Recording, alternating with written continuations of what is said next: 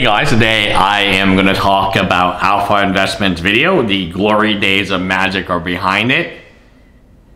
I actually disagree. I think Magic, if it has one or hopefully a whole block of amazing sets, they can turn it around. I've seen it happen when I was a kid in Urza Saga. Magic was basically dead. People were selling their collections for pennies on the dollars. A lot of people just didn't even want to play Magic anymore. Alliance and Ice Age, they were really awful sets, right? Just mind-blowingly, mind-numbingly really bad set. Necropotence and all. Oh man, that was a terrible time to play Magic. And then a set came along called Urza Saga, and all the people who complained and whined and said they were going to quit Magic forever, they came back. And not only did they come back, the population of Magic players exploded. This has happened a few times in Magic history. Return to Ravnica is another very interesting set. I hate the designer, but he did a good job. It was a very powerful set. You felt like, you know, wow, the Shocklands are back. And Modern was hot, and you needed that reprint desperately. Yeah, people came back. So there's been many times in the history where Magic looks like people are complaining, actually far worse than today. Today, I think the voices are amplified by social media. That is one of the reasons that you hear very loud voices. But Magic has survived. And you know it will continue to survive. All it needs is one creative, one very well designed set. I look at it from Marvel and Disney point of view. You know, Marvel, Endgame was considered a masterpiece by some people, and after Endgame, they just printed, like, you know, it's almost like inflation and Joe Biden. They just printed so much money, or they made so many movies, like, what was it, Miss Marvel, they did She-Hulk, they have Daredevil on the way, they have Galaxy's Guardian, they had Thor movie, Love and Thunder, they had Black Panther, Wakanda Forever, they had the multiverse of Doctor Strange, they had Spider-Man again, probably, I don't know. There are just so many blanking movies, and they're all lower quality, to the point that Marvel recently announced that for 2023, it will focus on, even Guardians of the Lost Galaxy, Guardians of the Galaxy, they have a Christmas special. I mean, that's how many things they're pumping out right now. They're even pumping out Christmas specials. So when you pump out that type of amount of, you know, Ant-Man, yeah, Ant-Man has one too, right? Quantum Mania. It's just nonsensical. It doesn't, you're worried about the quantity over the quality, if you will. And for a Magic the Gathering, it made the announcement that 2023, they are going to have even more sets than before. So if you thought 2022 had a lot of sets, wait till you hit 2023. I think they should axe some of these sets. It's almost like when I make YouTube videos, because if you make YouTube videos too far in advance, which Wizard of the Coast does, it makes these sets 2 to 3 years in advance. It doesn't really have the pulse of the community at the time. And when some of these financial decisions, like raising MSRP for Dominaria United versus, you know, previously during the recession times, I mean, some of these decisions were made when Magic cards were doing relatively well. And, you know, economy was in a better place. So they're not very agile, because these sets, and I understand they take a long time to design and print and so on. Yeah, I get it. Playtest. But at some point in time, you need a banger of a set. Like, Magic is not gone. It just needs, you know, some improvements have been made. The MPL, which I hate so much, right? They're the ones who canceled Teresa Nielsen, my favorite artist. So unfortunately, you know, I check her website every often. I actually recommend you guys to check her website. Maybe you have a Christmas gift, you know, support her. You know, so shout out to Teresa Nielsen. She has a website. I think it's like teresanielsen.com or nielsenart.com. I'm sure somebody can link it below. Using linking magic. Maybe I mean, I'm just so lazy that I don't I will try to link it if, you know, I'll pin it. I'll put it this way. Okay, somebody put it the website and I see it, I'll pin it. Assuming it's a real website and not some other type of website. It doesn't take very much for Magic to get its groove back on. I mean, in my opinion, it would be the solution is quite easy. In fact, the solution's is create a good set. Create a good product. And then people stop complaining. If your business is creating Magic sets and you're lazy and you're just going to reprint everything, you know how well that's going to be received. Use some creativity, work on some new mechanics. You know, if they came out with a new Urza Saga, very powerful set. Like Return to Ravnica was a very powerful set. Deathrite Shaman, Sphinx's Revelation. You got these 10 Shocklands, right, ready to go. Jace AOT was pretty good. You got a lot of very powerful cards in that block.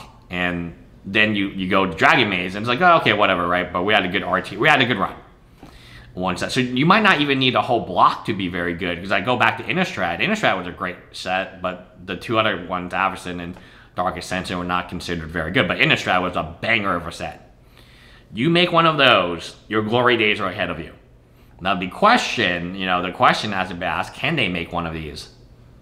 Now that's a far more interesting question than, oh, hey, you know, let's all just whine and cry ourselves to sleep. I don't know.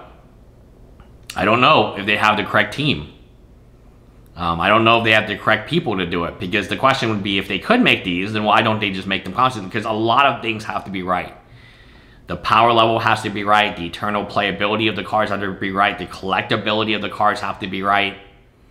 A lot of different circumstances, even outside of Wizard of the Coast control, the economy, you know, whether or not this is a product that makes sense to buy, whether or not it's enjoyable to open the pack. Is there like a chase, you know?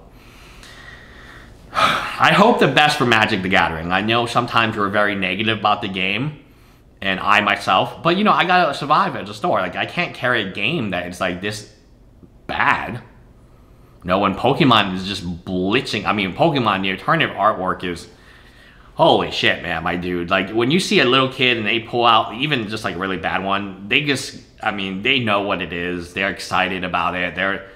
I have not seen that in no Magic players at all. I mean, there's not that. How can if you are a store and you have one product that is failing and you have another product that is just crushing it, no matter how much you love that failing product, you owe it to your business and to your customers, and still be in business, to focus on the product that's doing well. I mean, you cannot focus on a product that's failing, my dude, because then your whole business will be gone, and obviously that would be bad for everybody, but mostly you.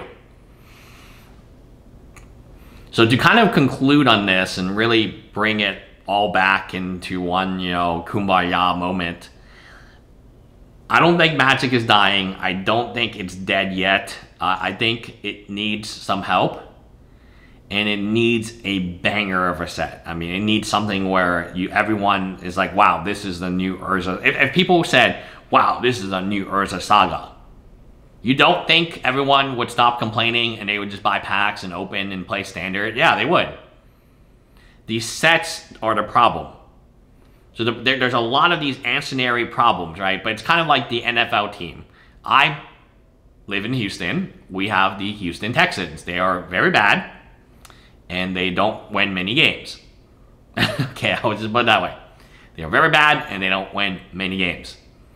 When you lose, I mean, losing and winning, that's kind of like producing a good set. And then a lot of the things that, like, oh, we don't have a QB, or coach is kind of bad, or offensive coordinator is bad. Well, I mean, at some point in time when you're the Houston Texans, like, and you just lost so many games, everyone's bad. Your QB's bad. Everyone's bad. Those flaws can be covered up if you win. And to win in Magic the Gathering, in my opinion, they need a set. They need something to be this wow. Like, give you, like, wow.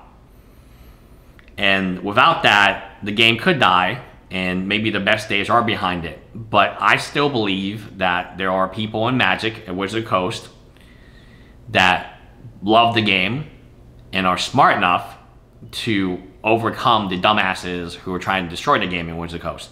And I believe that they can go ahead and fire a bunch of people, including Mero and Aaron. I've always been a prominent supporter of firing them. I think, you know, Mero being a psychopathic liar who's been caught lying about the reserve list multiple times in writing on his own blogatog, right? And Aaron, who has no idea why the game is failing or standards not working, even today. You know, wouldn't that be a question that you would ask, you know, a while ago? So 2 clueless individuals, one of them a psychopathic liar. You remove those 2 people, you put a new person in head, you know, in Mero's position to tell us the truth, to give us real information, and then you take a person and put in Aaron's position to get feedback from the community. Even if you just switched out those 2 people and you made them like people who love the game, I think the game would be saved. Really simple. You switch out the main spokesperson, Mero, and you switch out the person who is, you know, getting the feedback from the community, Aaron. And you switch them with new blood, with young blood, like younger blood, and people who actually love the game and want the game to grow. And are not, you know, just kind of so intent with the game. It reminds me of like a professor who's been there for 25 years. Yeah, he's just going to use the same test that he used last year. It's what happened at NYU. They used the same test they used last year, right? For chemistry, at least. And then they go the big thing because people got access to the test last year and so on. I was a teaching assistant during that time when that happened. And it was actually kind of, you know, I knew that they were using the test from last year, but the students weren't supposed to know. But then the students found out because it's really hard to hide that, right? So anyway, the overall conclusion, my overall takeaway on this matter, if you will, is I hope Magic can get its act together, and it's possible. It's not dead yet. It is dying, but it can. One good set can change it all, right? Hi guys.